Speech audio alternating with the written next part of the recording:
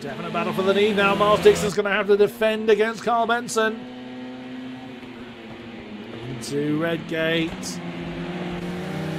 On board with Benson now. He's got a bit of a breathing space between himself and Gary Cooper behind him.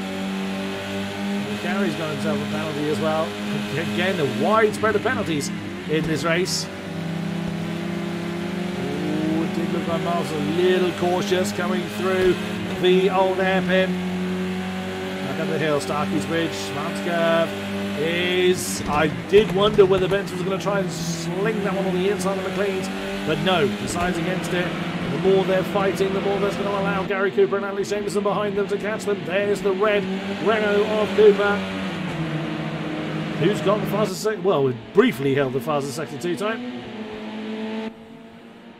Look at this, the top 4, top 5 actually in that shot, just behind the board was Mark Holmes, as that's a move for the lead. Carl Benson banzais that one on the inside of the Fogger DSs. That takes the lead from Miles Dixon. On board again with Jameson at the back of his 4-car train. Gary Cooper's going to size up a move on the inside for second place. Miles Dixon is actually early on the brakes. Gary Cooper, can he go when that was slowed down? Yes, he can. And Miss Jameson goes to follow him through. Little bit of a tap and through into 3rd. So Miles Dixon, within 3 corners, has gone from 1st to 4th. Goodness me. Oh, Alex Jameson launches his car through the crater curves. And that's always been his style. He's very much turned it up to 11 and dance with it. That's always been his style. Gary Cooper looking to try and make a move on Carl Benson for the lead. Doesn't make the move just yet. You know it's coming. Alex Jameson. That's a great camera car for us at the moment. There's lots of fighting going on further down the field, which I will check in with later on. But Gary Cooper getting very fidgety behind Carl Benson for the lead. He's got the run. Here comes Jameson as well. Oh, I thought Jameson might try and barge his way through, but no, he opts to stay behind Carl Benson. Gary Cooper takes the lead before they get to the Fogger DSs. And on this 4-car train goes Miles Dixon, still hanging on to the back of it. And there goes Jameson looking for an inside manoeuvre on Carl Benson. Benson's gone deep. You don't need to leave the door open for Jameson, but he manages to get the traction. He needs to keep Jameson at bay. Very nicely done. Back down the hill for Hollywood and Craner Curves. And Dixon's closing in as well, so he's not done from this battle either. Look how sideways Jameson gets in the sole rear-wheel drive entrant to this class, the BMW 320.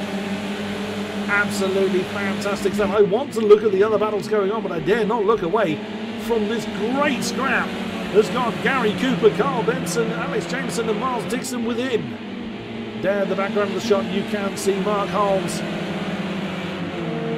Get the car around, Alex. There's lots of overtaking going on further down, I'm well aware. But I might risk having a low Alex thinking about an inside manoeuvre coming to the Fogger DSs, but no, does not commit to it. Now, it was the car ahead of him that was really putting the pressure on at Hockenheim for the first quarter of the race last time out in Germany, but it does look like Alex Jameson's got the move done this time. Inside line through Redgate. Carl hasn't given up on it. It's Jay Daniels on the and Ollie Sy getting their name on the penalty board, but that's a nice clean move from Alex Jameson up into 2nd position, really closing into the back of Gary Cooper. So Gary continues to lead the way. The top 4 separated by only a second, as they have been for the last few laps.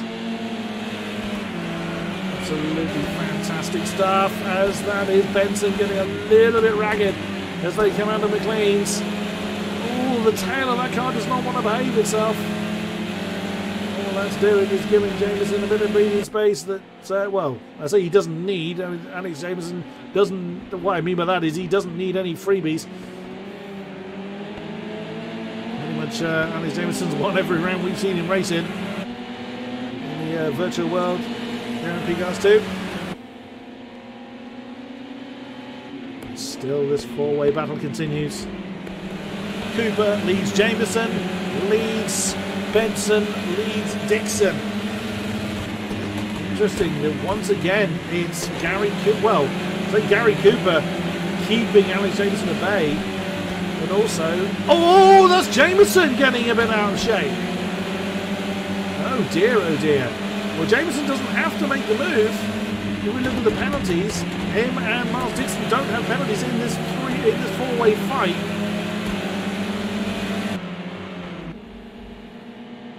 So he could just stay there, and he may well be aware of that. He just has to kind of sit there and mind his own business. Oh, there's been a change back here. John Nobbs and Jay Daniels. They've lost Mark Holmes. He's now behind them. And Alex has got himself on the penalty board. A 2-second. Oh, that completely changes the complexity of the top four. Miles Dixon could still win if he just sits there. But looking up ahead, that's Jameson and Cooper side by side. Who's going to be braver on the brakes? Gary Cooper!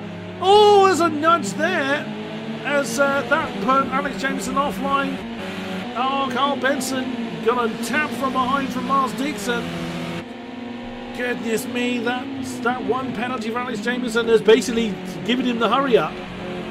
I reckon Jameson was having to sit there as he's very sideways through red gate as Cooper's gone miles off the road. That is going to give him a penalty, I'm almost certain of it. So Miles Dixon really is in the pound seat now. Did their penalties change? Yeah, I thought they would. Gary Cooper now with a 5-second penalty, Jameson with a 3-second penalty. But interestingly, Benson right behind them with a single second. Side 3 wide almost coming into... Oh, wow. How on earth did Carl Benson get through that? Here comes Dixon. Alex Rhodes in the pits. That's going to change the penalty count again. I'm pretty sure of it. There goes Jameson. Return to the racing line. We get on board with Carl Benson. Side by side for Jameson and Cooper. Once again, Gary Cooper holds on to the lead, keeping Alex Jameson at bay. 2 minutes 45 to go. Absolutely amazing. So I know there's been battles through on the field that I've missed. I wholeheartedly apologise for them. But I'm sure you'd agree that this battle for the lead has been absolutely mesmerising. Cooper continues to fend off Jameson. That's, well, 114 includes penalties accrued, so they haven't been that slow. Gary Cooper's just positioned his car perfectly where he needs it to be. But this is where he's going to be vulnerable. On the back straight, it didn't look like Benson had a good run through Coppice. Gary Cooper did, Alex Jameson, well, actually all four of them had a fairly decent line. It looks like 8th is being really hotly contested between Nick Bailey, David Garside. Still no change in the top 3. John Nobbs and Jay Daniels swap rounds. Another penalty for Gary Cooper and, oh my goodness, there's penalties. Oh, John Nobbs! Goodness me, trying to make a move with Jay Daniels. That didn't really work at all. So the penalty's now 6 seconds to Gary Cooper, 3 to Alex Jameson, none to Miles Dixon, and 3 to Carl Benson. David Garside with trackside penalty as well, or track limit penalty. Oh, goodness me, Cooper and Jameson still side by side, and Cooper's been spun! Gary Cooper, no, Gary Cooper's been spun for the lead, smashes into the wall. He's going to have to be careful with the rejoin, but that does allow Alex Jameson up into the lead. Oh my goodness. But he's still got Miles Dixon on his tail. Well, there might be words said about that one after the race. Jay Daniels caught Gary Cooper as well, as Jay Daniels goes a bit off the road.